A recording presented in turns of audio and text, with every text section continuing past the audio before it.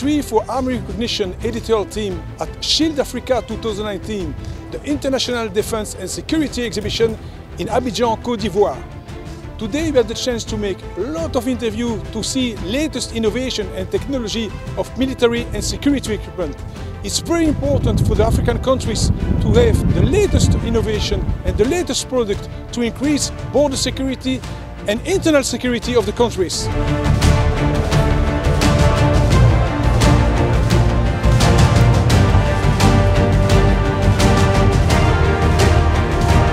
My name is I am marketing manager at DroneVault, and the main activity of the company is manufacturing drone for defense, security, but also construction and agriculture. We have a subsidiary in Holland, so 80% of the drones are produced next to Paris in Villepinte, and the rest of the drones are produced next to Amsterdam. We have different types of drone, starting with the smallest, which is the Hercules 2. This is a drone which is just up there, and also you can see the old version here. In a few weeks we will have a new version of this micro drone, and this micro drone is equipped with a dual camera, so a daylight camera with a zoom times 20, which allows you to be able to see vehicle up to 700 meters and a person up to 400 meters and read a car plate until 3 to 400 meters. Then after we have the Hercules 5, the Hercules 10, which is not here, and the Hercules 20, which can respectively carry about 4, 10 and 20 kilos, and that can be equipped with different kind of payloads such as dual cameras, but also spraying tools, and many other sensors such as sniffers, multispectral and so on. This is called a VTOL. This is our heliplane, and this VTOL can land and take off vertically, and then after does the transition and fly like a plane. So the flight time is twice more important than normal drones. It's 90 minutes instead of about 30 minutes for all the drones. And it can allow you to do border inspection, for example, or like long run inspection. For all the border surveillance, this kind of equipment is kind of compulsory because except for planes or helicopter, it's very hard to do long run surveillance. So you save up some money because it's much cheaper to operate. Also you avoid human risk because there is no pilot inside. And the last drone we have is a Hercules 5 UF, which means unlimited flights. And this drone is linked to the ground by a cable which goes up to 100 meters high. And this is like a transformer, so you can fly it for 1 hour, 2 hours, 1 day, 2 days. And you have also a dual camera with a thermal and 30 times zoom camera.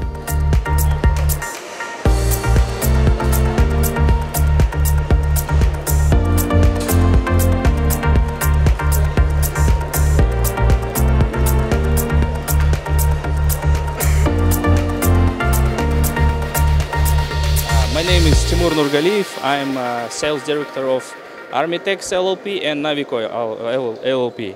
Our main business is parachute braking system. We are manufacturing of that for fighter aircrafts. We also do semi-knockdown assembling of tank engines and overhauling it. We came here to see the market in Africa and to promote our products here. This parachute system is used for shortening the landing row while the aircraft is landing. It's a very important part of the aircraft. Without that, it is very dangerous to land. And the engine is the heart of the tank and any kind of vehicle. So we do overhauling and semi-assembling of these engines for tanks and combat infantry vehicles. We do several services. We can upgrade it as well. We can overhaul the existing engine, and we have many services we can provide. We are now signing contracts with several countries, but you know, it's a really hard business. But we are supplier of our products to Kazakhstan, and we are We supply every year a certain amount to our air forces and ground forces.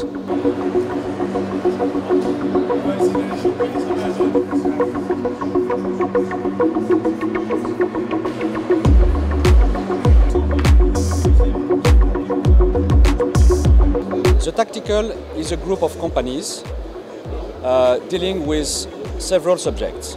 First of all, the tactical is manufacturing and selling equipments for the soldier. The main booth is a tactical, but we are a group, we are a cluster of several companies. Smart African Solutions is a system integrator. We are integrating various kinds of equipment, subsystems, in order to set up a system, even setting up a meta system. We are working in the fields of border security, maritime border, land border. We are also delivering equipment and solutions and systems for the protection of critical infrastructures, oil and gas, ports, airports. Morocco is ramping up in the defense and security sector. You have today major companies from Europe that are setting up their own premises in Morocco, in aerospace, for example. So Morocco intends to become a leading country in defense and security in the continent. My message, which is a small message to Africa, is that there will be no economical growth, there will be no future, economically speaking, if there is no security in Africa.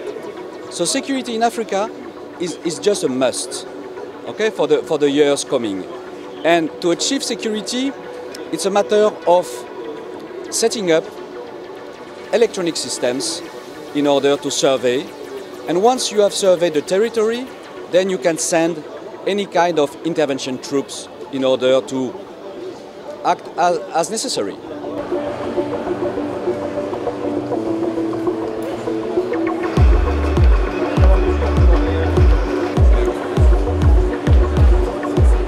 I'm an ex-military man. I'm retired from the military, and I've been in the military all my life. And now I work for the company OTT Technologies, which is a South African company. And we are in the business of manufacturing new armored protected vehicles or mine protected vehicles. The company has been in South Africa for almost 40 years. It's in a family business, it's a privately owned company, but we are a fully established member of the South African defense industry family, also under the umbrella of aerospace, maritime and defense in South Africa. Our company, as I say, produces new armored personnel vehicles, personnel carriers, and a family of vehicles. You will see on some of the banners behind me, we indicate that our mainstay product is the PUMA M36 armored personnel carrier, but it's part of a family, because we also have a variant that is a command and control vehicle, an armor ambulance, a recovery vehicle, which is a 6x6 version, and also a bomb disposal vehicle.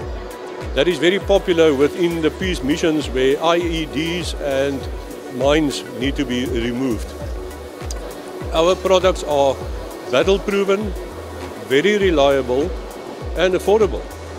We have a cutting edge in terms of price, and for that reason I think our vehicles and our products are very popular, because we do not only supply these vehicles to clients, we also support it after delivery by means of training and by means of technical support. The feedback that we received from the users is that in all the incidents that took place, be it a mine, landmine or an IED, any such attack on these vehicles, that the people, the soldiers, were able to get out alive and they are able to tell the story. To new potential customers, we would like to say that we have a product which is proven to operate highly effective in this region, in West Africa. It's a vehicle with excellent mobility, with very good, the best that you can get protection for these type of vehicles. And then we fit any type of weapon on top of the vehicle that provides effective firepower for whatever the client wants. So to our future clients, we have a solution, which is an African solution for African problems.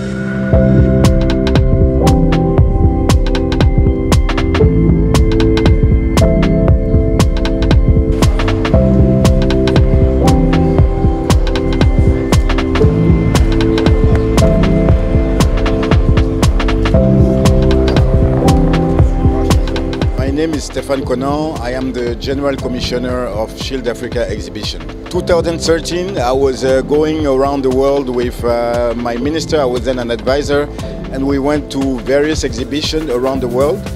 And it was a point where we thought, why instead of going to see defense industry players overseas, why don't we do something in Africa so that all the major players in defense and security come and meet the African decision makers? So this was the challenge that we decided to overtake in 2013. Our main reason for satisfaction this year is the diversification of the exhibitors' nationalities. We have, it's true, the main countries, the main players country in defense and security, but we have also non-common countries like Bulgaria, we have Kazakhstan, we have Morocco. So everybody today is represented as ShieldAfrica. Indeed, 2021, we're going to have ShieldAfrica again in Abidjan from January 25 to 28. We expect, of course, more exhibitors, more visitors. We are going to work on having a better media coverage, especially from international media. And yes, we expect great meetings and great encounters like this year. First of all, the message is thank you. Thank you for the trust in COGES Africa. Thank you for the trust in Côte d'Ivoire and in ShieldAfrica. A lot of the visitors came from a very, very long way. We hope that we have provided a satisfactory exhibition, and we want and we are welcoming you already for 2021. The next edition of ShieldAfrica is in 2021, in January.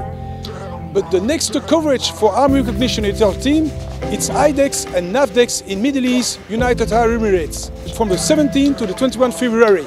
Come to see us and see our latest news and video coverage.